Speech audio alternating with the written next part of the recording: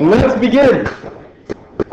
So, as I've said just recently here, we'll get rid of explosion. The one page that you have has explosion on the back, so you can ignore that. The one that's on the back. So yeah. Here you have a little picture of one, and as before, the initial momentum is equal to the final momentum. So in this case here, we have this blue ball sphere, and it's running into this green one here, and you can see that the blue one is bigger than the green one, and so the green one goes off like this, and the blue one goes off like this. And as soon as you see that, I'm hoping you're thinking, oh, hey, this will be easy. This is just X and Y components. Right? I have this picture. Yeah, I know you don't have the picture. Oh, okay. I know you don't. No. I'm just giving you the So is intro. Have we learned anything since like the one-dimensional stuff? No? Like this is the stuff since Thursday?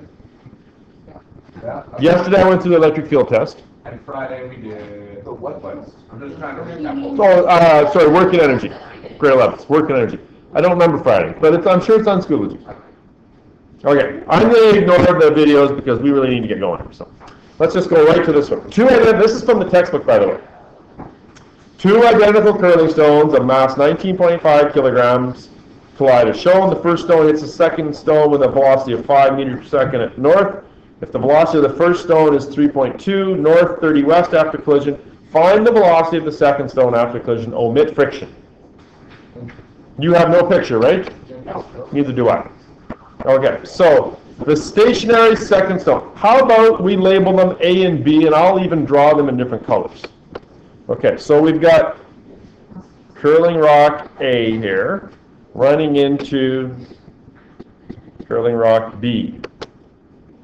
And this one is traveling at 5 meters per second, right? What's going to happen? Even if you're not a curler, you should know that what's going to happen here.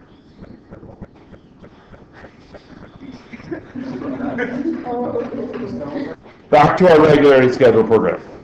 First stone hits the secondary stone with a velocity of 5 meters per second. If the velocity of the first stone is 3.2 north, 30 west. So in other words, the black one goes and then goes like this, right?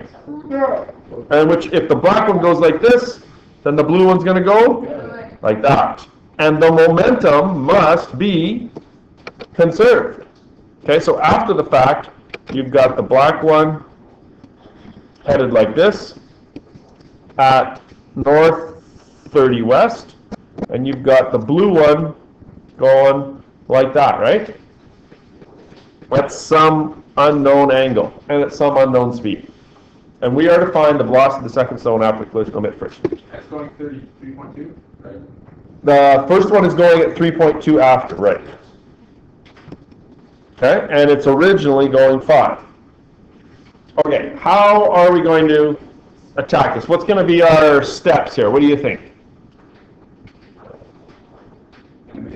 Find the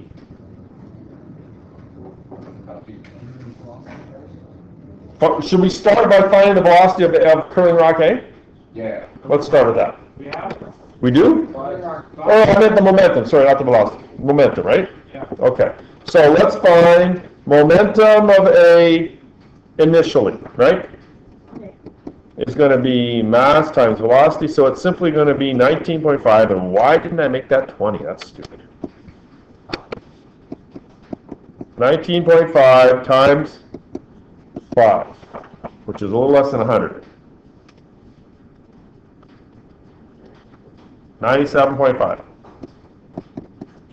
kilogram meters per second, and you should include the direction, north. This means that the final momentum must also be 97.5 kilometers per second north, is it not? Because the initial momentum, which is just the black rock, must equal the final momentum, which I will point out is the momentum of the black rock plus the momentum of the blue rock. Initial momentum, Hannah, is equal to final momentum. The total momentum must be the same. right? Okay. Now, because it's in 2 dimensions, we're going to have to go back, way back in our way back time machine, to components. Let's say that up and down is our y component, and our left and right is our x, okay? Makes sense. So, the initial x momentum is how much? Left, right? 0. Well done. The initial x momentum is 0 because the black rock is just going up and down, right? What is the initial y momentum? 97.5. And we'll define up to be positive, right? Yeah? Okay, we're in a good setup now. Okay, so what I'm going to do now is I'm going to just slide these over a little bit here, give myself a little more room.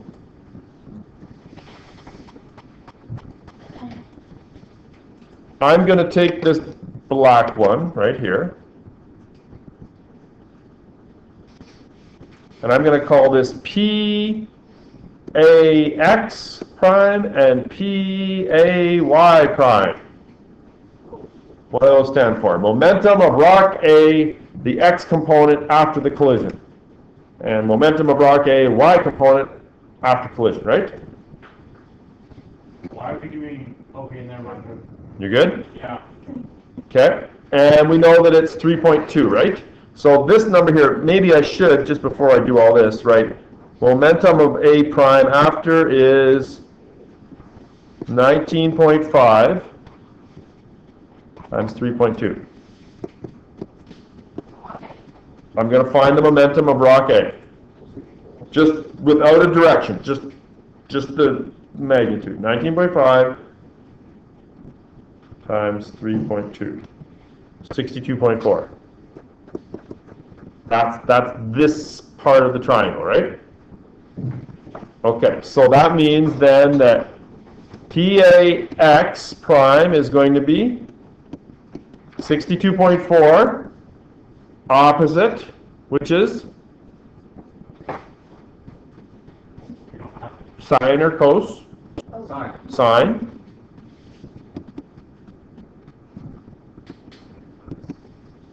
I took 19.5 times 3.2.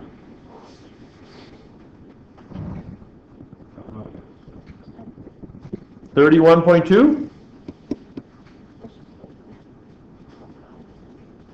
Anything else we need to add there? Yep. So the 62.4 is acting like the hypotenuse? That's the hypotenuse. Yep. You want me to write it in there, Steve? Okay. So the x component of rock A is 31.2, right? Y is negative because it's going left.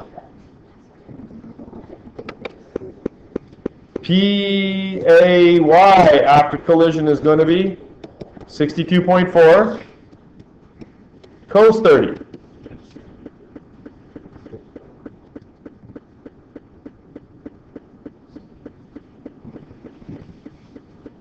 $54. Op is positive, right? Okay.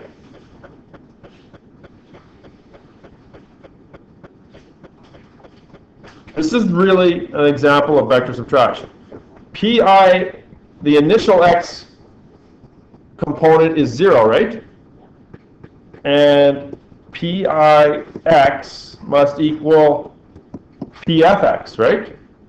The initial x momentum must equal the final x momentum, and the initial x momentum was 0. And PFX is made up of PAX prime plus PBX prime, the x components of the two rocks.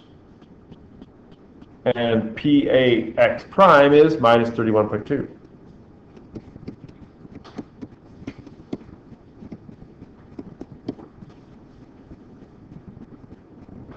Which means PBX prime is 31.2.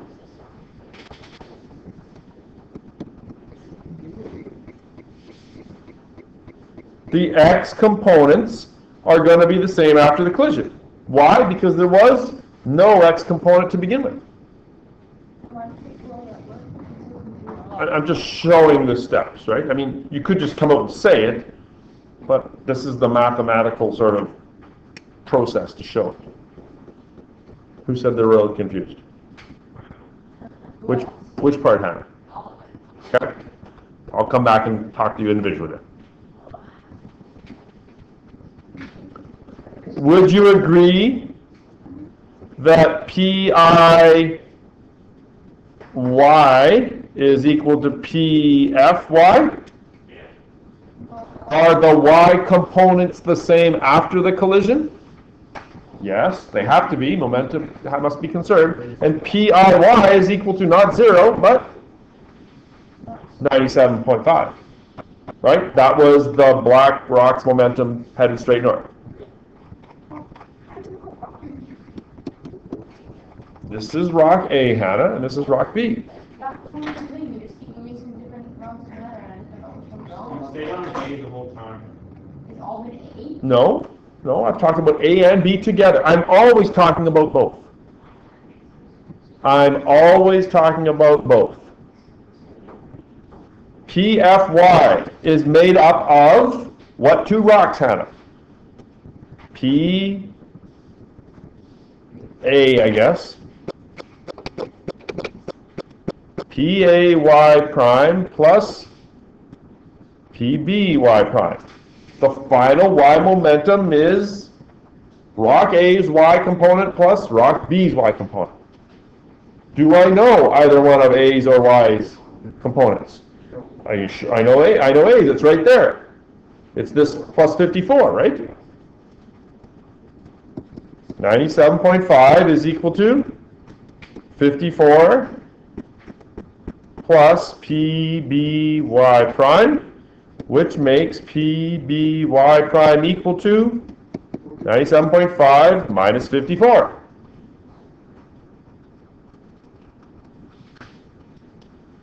$43.5.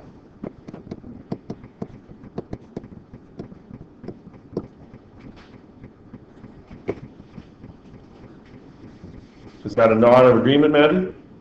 There was just, yeah, you're good? Okay. Okay. Just looking for feedback around the room. I like seeing nods. Okay, what would you do next? Triangle. And? Find the hypotenuse. And that would be the, The velocity. would it be the velocity?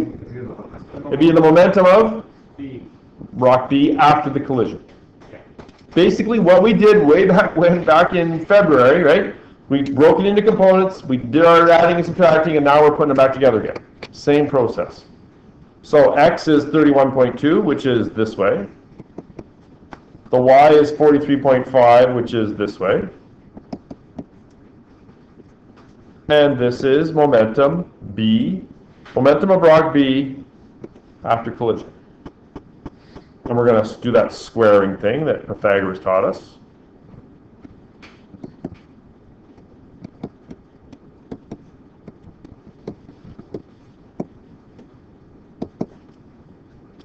I'm hoping that you can do Pythagoras without showing all your work now.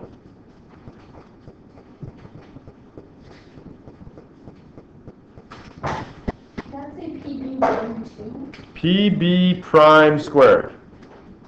This one here, this one squared. Now, What is the unit for? momentum, kilogram meters per second. So is that KGM? KGM/S. Or It doesn't have a name. Yeah. Probably never will. I get 53.5. Yeah.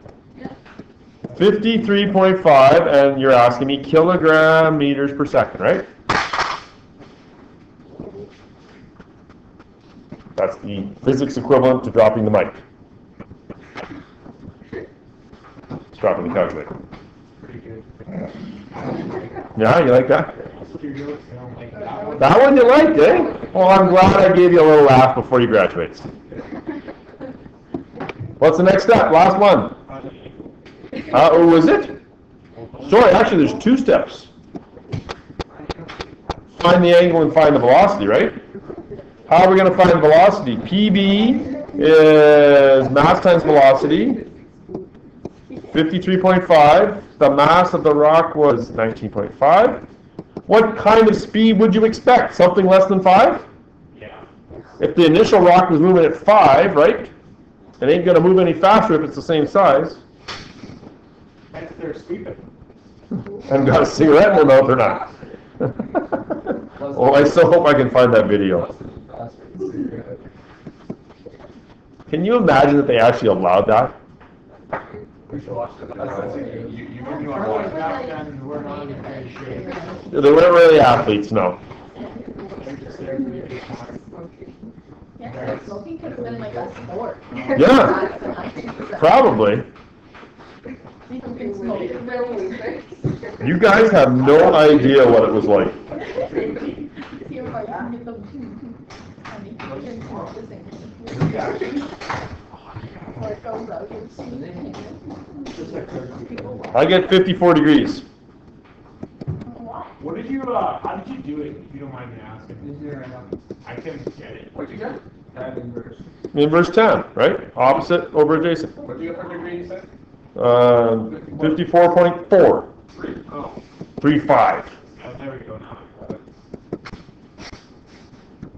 And that would be west, 54.4 north, right?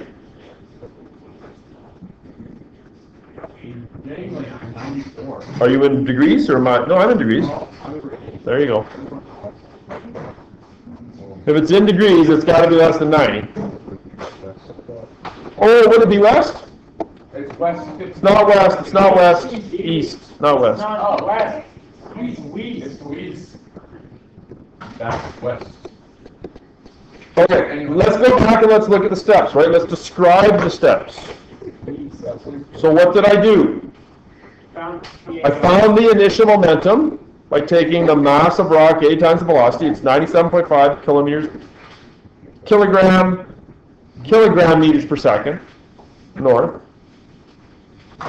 Then I found the momentum of rock A after the collision. It was 19.5 times 3.2, or 62.4 at that 30-degree angle. And I broke those into x and y components. One being to the left, x negative, one being up positive.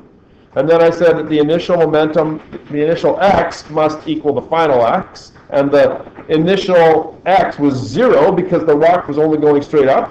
And the final x of rock A was minus 31.2, and therefore the x component of rock B is 31.2, positive. Wait, how do we get 31.2 again? From a triangle? 62.4 times the sine of 30. I found this side here. Right, we made it a triangle.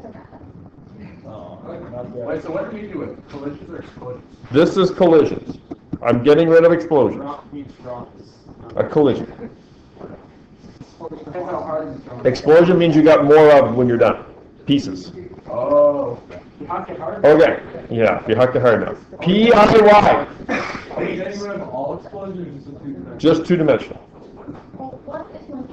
When there's like two things put together and they go apart like this. Yeah, we did that just yesterday. Yeah. Or the day before. It was like, yeah, when it's like breaks into 3 pieces. Yeah. That's the velocity of this piece and this piece. I don't know. Yeah. We did it. And the One Direction was just. Yeah. We did it, you guys. Oh, that's Tuesday. Yeah. Okay, PIY. So then, PIY is 97.5. The final y component of A is 54, so I take it to the other side, and I get the y component of B, that's 43.5. And now I've got my x and y components of B. I recombine them using Pythagoras and get 53.5 kilogram meters per second. That's units of momentum. I divide by the velocity, divide by the mass to get the velocity, and I find the angle. Why was P-I-Y, P-A-I? How does it make sense? What are the differences? Where, Hannah? Sorry? P-I-Y, Yeah. P-A-I are the same, but why? Can you show me on here? I'm not. Yeah, you're there, and scroll up to the very top. Here? The very very top. Scroll. There. Right here. No, you keep going when you have the PAI thing. Oh, What does that even do? Then the initial. Heather, I can't talk over top of you. If you want to have a conversation, go outside. Are you making a choice? You're not? You're choosing to stay. Okay. PAY is the momentum of rock A, the initial momentum had. It's the mass of rock A. It's moving at 5 meters per second. Right? And it's 19.5. 19.5 times 5 is 97.5. The total initial momentum must be equal to the total final momentum. That is the fundamental consideration for this entire every time. thing. The initial momentum must be equal to the final. It must. It is the structure, the framework for every single problem. How is that part relevant to any of the other stuff? Because that means the initial X Has to be initial final X, and initial Y must be equal to final Y. The initial X, Hannah, is 0. It's right there. Yeah, I got that. Okay? The final X must also be equal to 0. PIX is 0. PFX is also 0. PFX is made up of the X components of A and B together. But it doesn't come out to the same. 31 minus 31.2 plus 31.2 gives us 0. The sum, the total X components must equal 0. And the total Y components must add up to 97.5, because that's what you started with for Y. Do they? 43.5 and 54 add up to 97.5.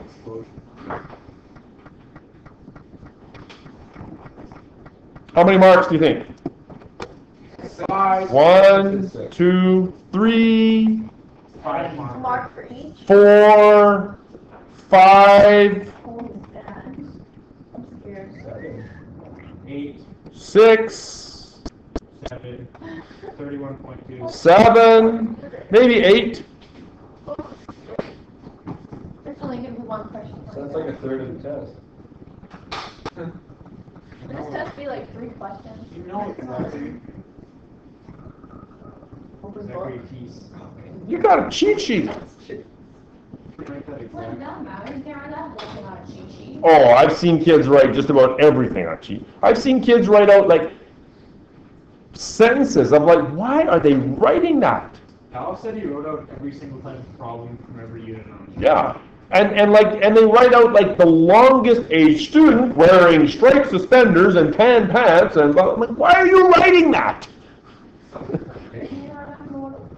I'm saying you remember about the student wearing a striped. I guess, I don't know. I mean, I just made that up on the spot, but just was like, really, the most ridiculous things they put on these samples. I'm like, holy moly, it's an object, it weighs 5 kilograms. No, there. Okay, here's the next one. So flip your sheet over, put an X through it. That's an explosion. Ignore. This, my friends, is elastic or inelastic? Wait. Too late. It's elastic. Why is it elastic? Because it bounces. Bounces. Non-elastic is when it sticks together.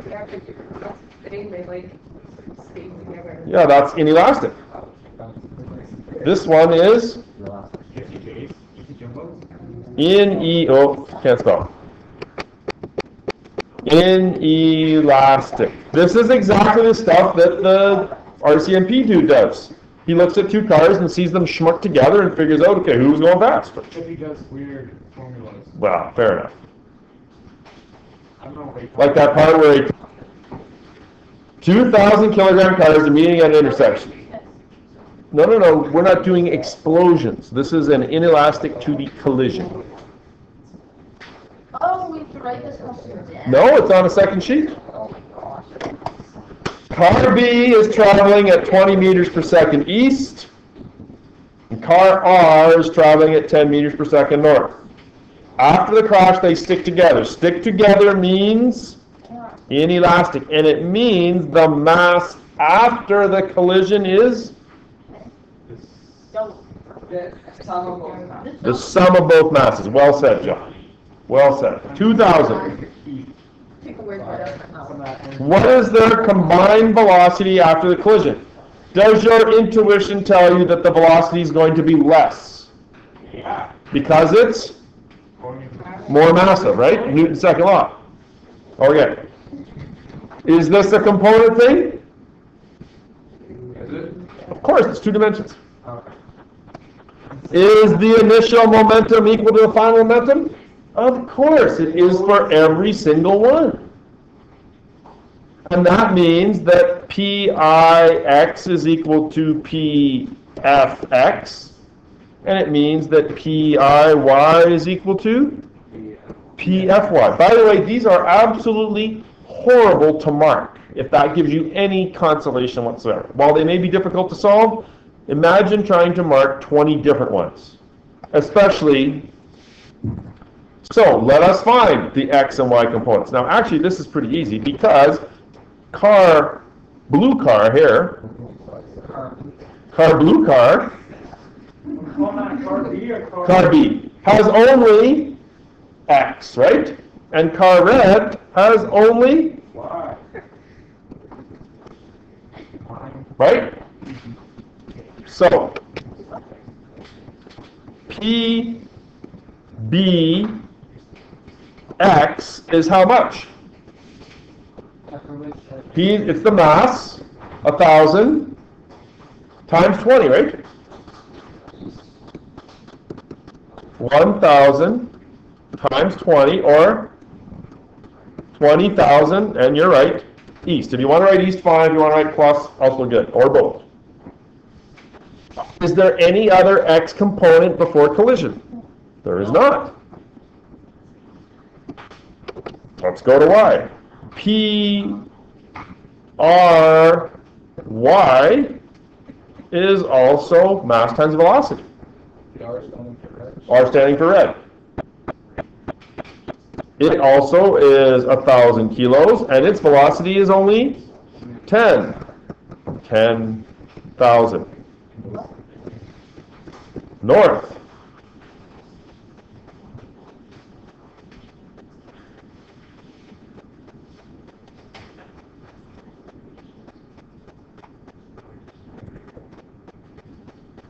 Are there any other x? No. Are there any other y? Okay, so this tells us that Px final or prime is also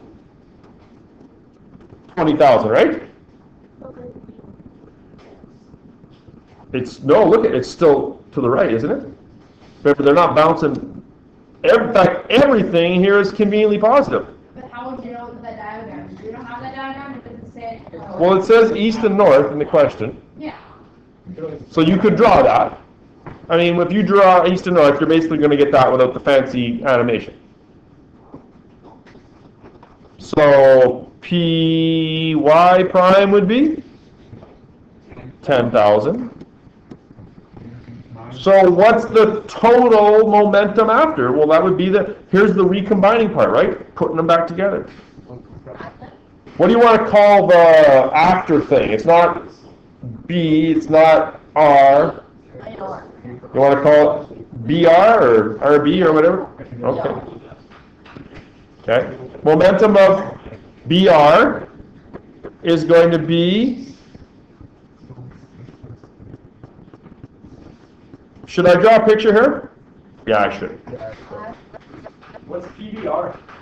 Momentum of the crash, the whole thing together. That's a good point.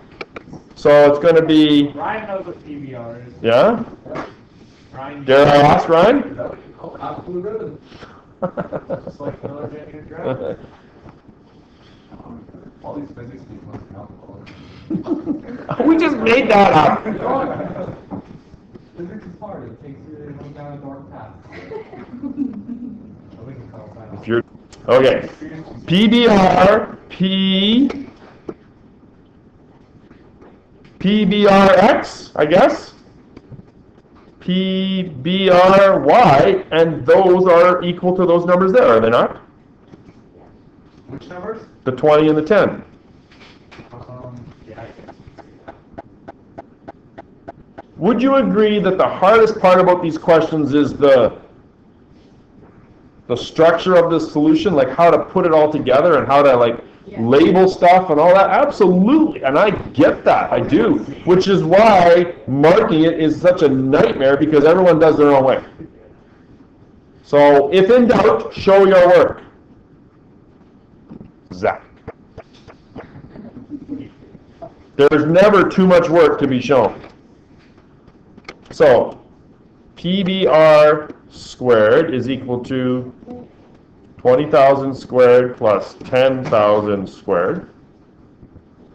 I feel like we skipped a step compared to the last one. Yeah, this one's actually relatively easy. Why is that? Because We both have a 0 for the x and y. yeah, because each one comes with only one component, and it's already given to. We didn't have to. We did need components this time. Well, you're right. They came in component form already. Really, right? What would make this question harder? If they went off not together, I guess.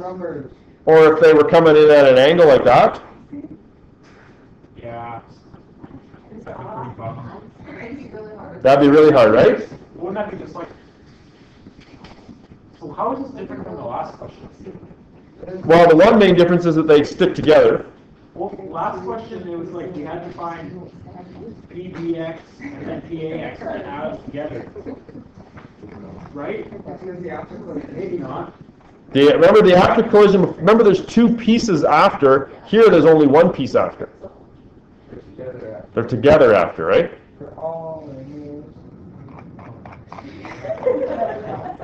Let me finish here and then I'll let you guys ask questions. Okay, so this is going to be 20,000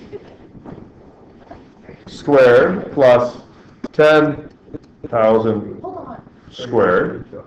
Take the square root of that. 22,361. 22,361 PBR, yes. The momentum of the final Okay, what is that? 22,361 kilogram meters per second. That is the momentum of the crash unit. But we want to know the velocity. 22,361. Here's where you have to do what? Add the masses. Very good, Braden. 2,000. Very good, very good. Did I just say 2,236? 22,361 kilogram meters per second. That was another slash. Yeah, it kind of looks like that, doesn't it?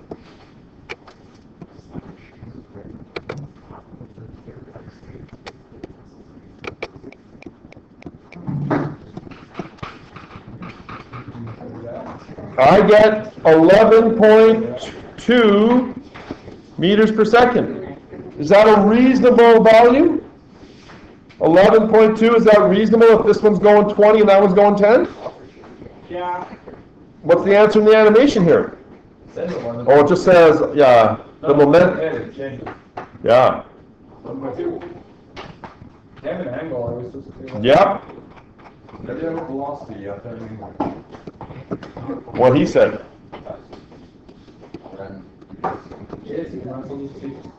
Yeah. Yeah, it'd be a whole lot easier on me.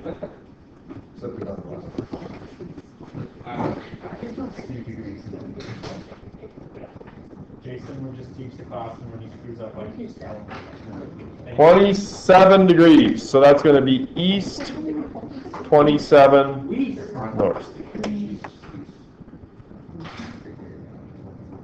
Yeah, and when Crazy Eddie comes, call us to teach. Crazy Eddie. Well,